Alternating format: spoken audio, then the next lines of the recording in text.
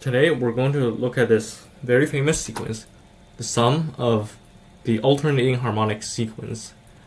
Okay, we all know this is equal to the natural log of 2. Okay, let's have a little fun and rearrange the terms a little. Okay, so we have the first two positive terms, then the first negative, then the third and fourth positive terms, and then the second negative, and so on. So the positive terms come up twice as often, and this is equal to natural log of 2 times 3/2. Okay, it's a little strange. We're doing addition here, right? Shouldn't affect what it adds up to. You see what's going on here.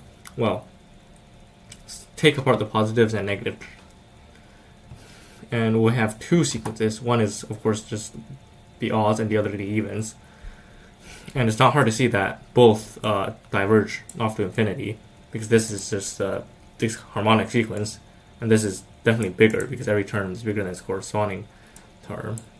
1 is bigger than 1/2, 1/3 is bigger than a quarter, 1/5 bigger than a sixth, and so on.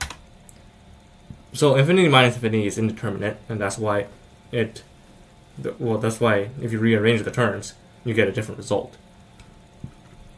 And we call these terms, or these series, conditionally convergent. And what a conditionally convergent series is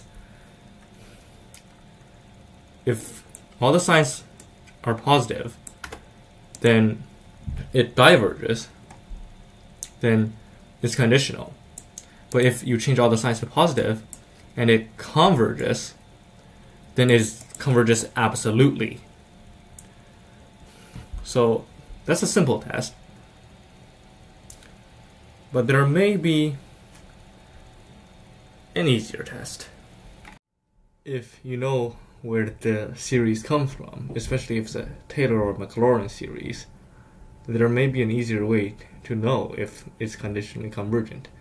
If it's on the radius of convergence, like for the natural logarithm here, 2 is on the radius of convergence here, so it is conditionally convergent. Inside, absolutely convergent. Outside is obviously divergent.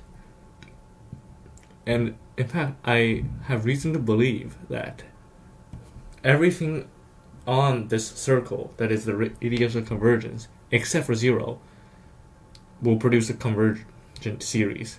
Conditionally convergent, but convergent.